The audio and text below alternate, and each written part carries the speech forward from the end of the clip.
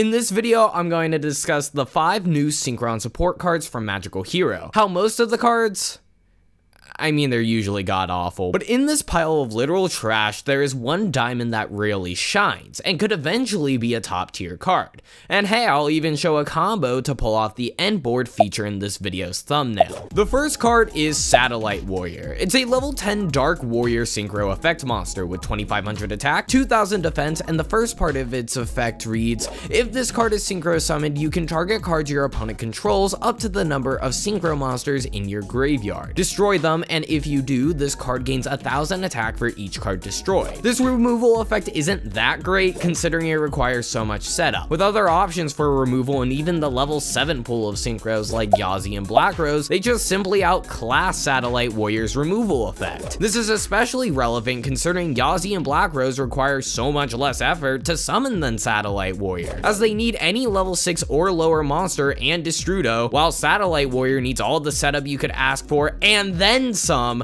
to make this card really worthwhile. This leads us to the second effect, however, which reads, if this Synchro summon card is destroyed, you can special summon up to 3 level 8 or lower Warrior Synchron and/or Stardust Synchro monsters with different names from your graveyard. This effect actually isn't bad, and from a card design perspective, it can reward that massive setup. Let's say you use a Warrior Synchro like Road Warrior. This is only for the sake of the example, as I know you probably won't be summoning this card. And a card like Formula Synchron. You then make Satellite Warrior pop 2 free cards, and then somehow pop Satellite Warrior with the card like the Hawkeye Link 4 or Scrap Wyvern, revive Formula and Road Warrior, and oh god, that's still horrible. Can I get a tier emote in the chat for Satellite Warrior? Hold on, I'll even play the sad music.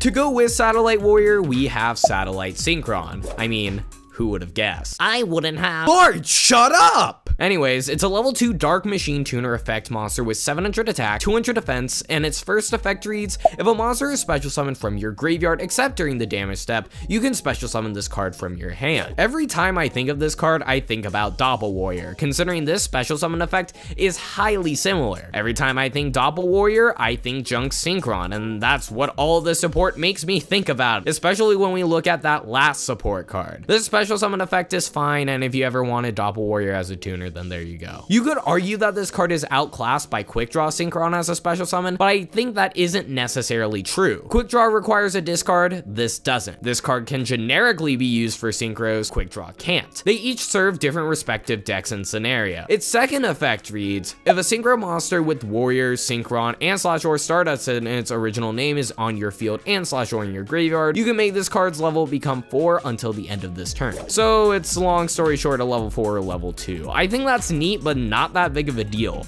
other than giving the card more versatility for Synchro summons. In the end, this card is alright, and I could see this being a 1-up for any deck with searchable Synchrons for the sake of versatility. The third card is Synchron Chase, which is a continuous spell, and its first effect reads, if you can Synchro summon a Warrior Synchron or Stardust Synchro monster, you can target one monster in your graveyard that was used as material for that Synchro summon, special summon it in defense position. This effect, unfortunately, is a hard once per turn, which is actually very relevant in this card and its capabilities. Okay, so if this card did not have that hard once per turn restriction, or any restriction on the reborn effect, which is what I feel is necessary for this card to be amazing, then yes, it would have been absolutely amazing and definitely would see play in some decks. The problem is it does have this restriction, and because of that, this card is absolute garbage. It requires too much to resolve and doesn't outclass any other reborn card like Monster Reborn, for example. The second effect on this card reads, your opponent cannot activate cards or effects in response to the activations of the effects of your Synchro monsters whose original names include Warrior, Synchron, or Stardust. It's not like this part is bad. I just love not allowing my opponent to respond to Satellite Warrior,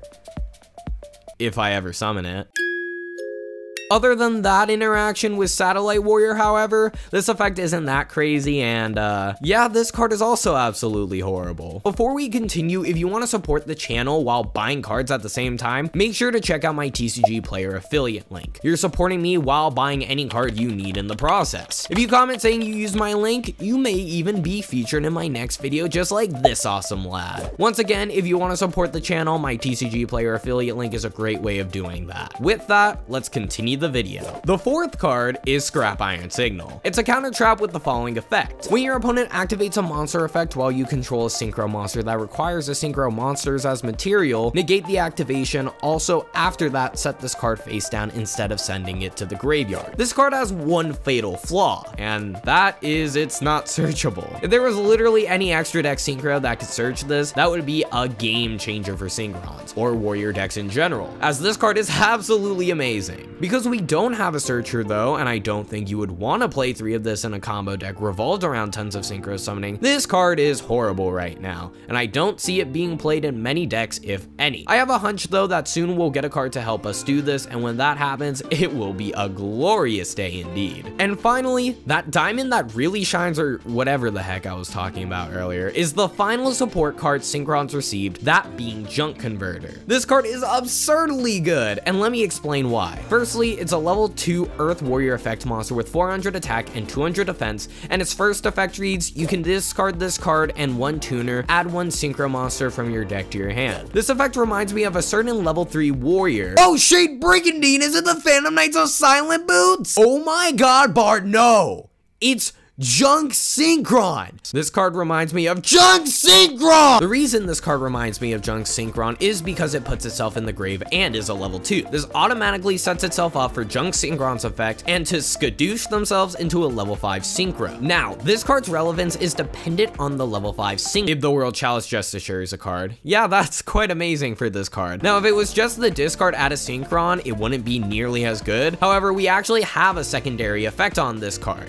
That being, if this card is sent to the graveyard as synchro material, you can target 1 tuner in your graveyard, special summon it in defense position, but it cannot activate its effects this turn. So you're telling me I can use this, synchro into Ib, go CL1 Ib, CL2 converter, revive the Junk Synchron, and then link those 2 into Needle Fiber and pop off? Yeah, that's pretty freaking hot, and tons of advantages about to be had. The discard for converter's effect is also negligible, considering how there are tons of good tuners to pitch, like Glow Up Bulb, Jet Synchron, Mecha Phantom Beast O-Lion, Destrudo, etc. With all this in mind, you may be wondering what our end board looks like, and if you haven't seen the thumbnail of this video, let me demonstrate the combo for how to make that end board. Okay, so the combo requires Junk Converter, any tuner in hand to discard off Junk Converter's effect, and a discard for Brotar. To start, you're going to use Converter effect and discard a tuner to grab Junk Synchron. Normal Junk Synchron and summon Converter from the grave. You're going to synchro summon for Ib and chainlink 1 Ib, chainlink 2 Converter. Converter revives the Junk Synchron, and Ib is going to search your deck for a World Legacy Guard Dragon. You're going to link those 2 into Crystron Needle Fiber on the right side extra monster zone, this is important, and you're going to go chainlink 1 Ib, chainlink 2 Needle Fiber. From here, Needle Fiber summons Flamvel Guard, and Ib summons World Chalice Guard Dragon. You're going to link World Chalice Guard Dragon for Striker Dragon, effect Striker to search Boot Sector Launch. You're going to link the Flamvel Guard into LP and use its effect to summon Brotar. Brotar is going to discard the extra card you had in your hand that was required for this combo to search Absoraptor Dragon. You're going to link the Brotar and LP into Romulus and search Dragon Ravine. You're going to then link Romulus and Needle Fiber into Apollosa, pointing to Striker Dragon. Again, this is important for the combo. You're going to use Ravine to discard Absoraptor and send Galactic Spiral Dragon. Now, Absoraptor is going to search Rocket Tracer, and then you summon it with Boot Sector Launch. You're going to link it to Hermetic Seal in the right extra monster zone. Technically, it could be left, but in this combo, I'm demonstrating with the right extra monster zone. You're now going to use World Legacy Guard Dragon to revive the Tracer. You're going to link the Tracer into Pisty and move the Pisty under the left extra monster zone with World Legacy Guard Dragon. You're going to revive the Galactic Spiral Dragon on the far left zone, revive Flamvel Guard with World Chalice Guard Dragon. Now, Galactic Spiral can make everything level 8.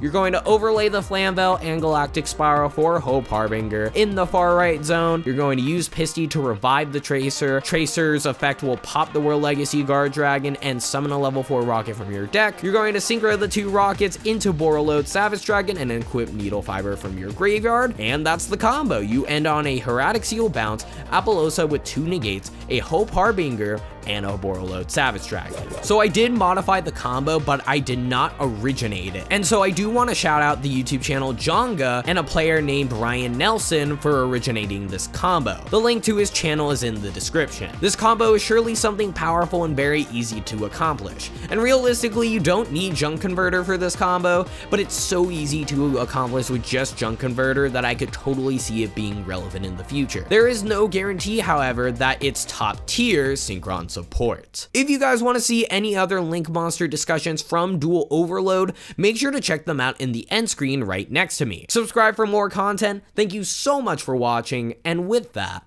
I hope to see you soon.